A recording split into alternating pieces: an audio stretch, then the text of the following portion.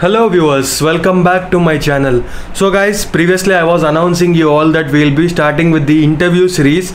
So guys, this will be the video 1 of our interview series, and in this video we'll be discussing about the Python interview questions which might come on your interviews in the coding round. I'm telling you all about the coding round.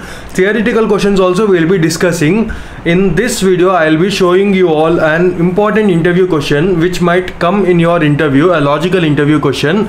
And also at the end of this video I'll be giving you all one theoretical question. You have to reply the answer in the comment section. So guys, let's not waste our time, let's dive into our topic. Before that, who can see this video, for whom this particular interview questions will be helpful? So guys, this particular interview questions will be helpful for one Python developer, data scientists and data engineers. Even sometimes it will be helpful for data analyst also. You can check out this video completely. I'll try to explain you all each question with the coding answer which we will be getting and the output. I'll try to summarize that particular coding output also.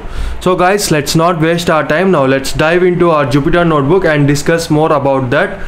So guys, one more important thing. So this particular interview series which I have started, this will not only be helping for the freshers and student, but also it will be helpful for the 2+ years of experience candidate also.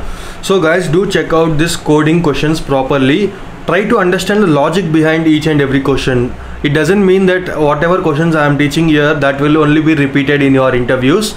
Almost these kind of similar logic questions you will be getting. So try to understand that particular logic. You will definitely be easily able to crack that particular coding interview. So now let us dive into our Google Colab, and you can see I have already written a question for you all. Write a Python program to count each alphabet available in a string or frequency of alphabets and display the count of each alphabet. So guys, before explaining you all about this, do consider subscribing the channel and even share these videos with your friends so that it will be helpful for them, and also it will be helpful for the community. And also guys, I'll be giving you all a theoretical question because the first round in the interview will be your theoretical questions only. So after each and every coding question, I'll be giving you all one theoretical question. I want you all to answer the theoretical question and comment that answer below this video. So guys, now let us not waste our time. Let me just first explain you this question. So write a Python program to count each alphabet available in a string. What does this mean? The interviewer is telling you that I will be giving you a string, so you have to tell me each alphabet count. For example, let me give you an example. Let us take YouTube itself. So how many times did Y come in that particular string? So I want you to give me the count of that. How many times did O come, U come? So you have to give that particular count. So if it is repeated, then you should not again give there 1. It should come there in this particular first only, that it should increment to 2. How can you do that? So guys, there are 2 ways to do that. I'll be showing you all the first way and then the second way. Okay, for each and every coding question or else coding problem, you will be having the multiple ways, not only the one particular way. So let me just take a string example like x is equals, so I'll take my name itself. So it's done. So I have taken x is equals to subscribers, sorry, Sai Kumar, my name itself. Now let us code it for, I'll take a comma m in c dot items.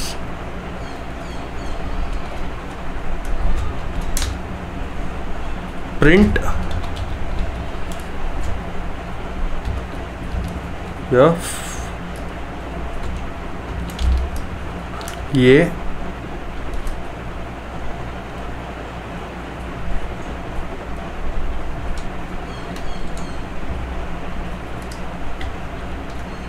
comma m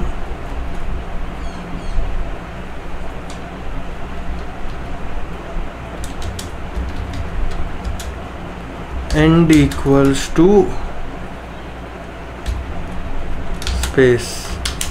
Yes, it will throw out an error, invalid c dot items. Okay, 3 dot items, it should be a normal bracket. I have given dictionaries.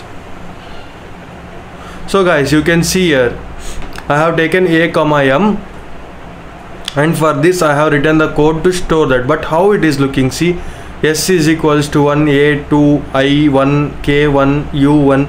It is looking a bit kind of awkward. It is not that it is not the way to present it in a better way.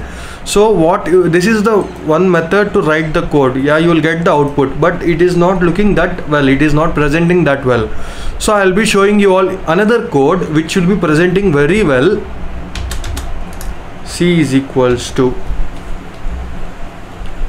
I'll be taking dictionary format for I in, let me take as x for I in x, I in variable x, if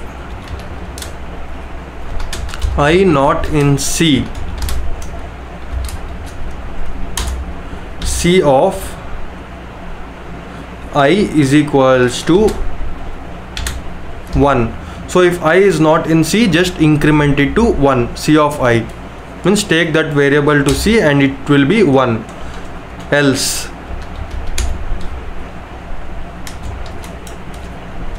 print C of I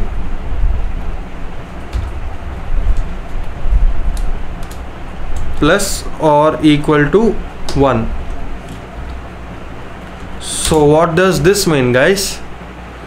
So it is saying nothing but, so if C is equals to this particular dictionary format for I in X, so if I is not in C, C of I is equals to 1. It is nothing but if that particular in that X variable, if I is not there, then take that particular variable and increment it. Else if it is already available, then take that to the existing variable and increment it. So I have run the code ran successfully. Now let us see, print C.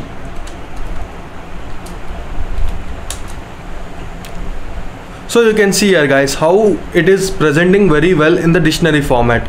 You can see here s is equals to 1. S is nothing but your key and this is your value pair, key value, key value. So this is looking a bit attractive and it is even an easy code, a simple code, not that complex also. Now if you want to change anything, let us take any example, like you want to change it to, I'll give you something randomly. So I'll take something randomly and I'll execute this. Now again I'll run this same code. Let us see. So you can see here h2, d2, k is equals to 1, u1, j1, e2, g1, f1. So this particular code is very easy and it is very easy to represent anyone's name. You can take anyone's name, my name or else anyone's name. Even the interviewer might tell his own company name also. Like you can say Google itself. I'll just take the example of Google. So done, Google.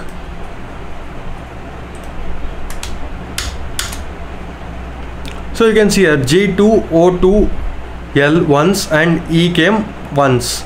So it is very easy to code. This is the first question for you all, interview question. It's easy to understand and you can easily write the output also. So if you understand this particular logic, you can easily get the output. You are getting my point? So guys, and as I already told you all that I'll be asking you all an interview question. So just tell me any one theoretical interview question. So I'll be asking you about machine learning. Just tell me the difference between supervised and unsupervised machine learning and mention 2 supervised algorithms and 2 unsupervised algorithms. Okay, so guys, that's all for today's video. Do like, share and subscribe the channel. Thank you all. Bye bye. Let's meet you all in the next video.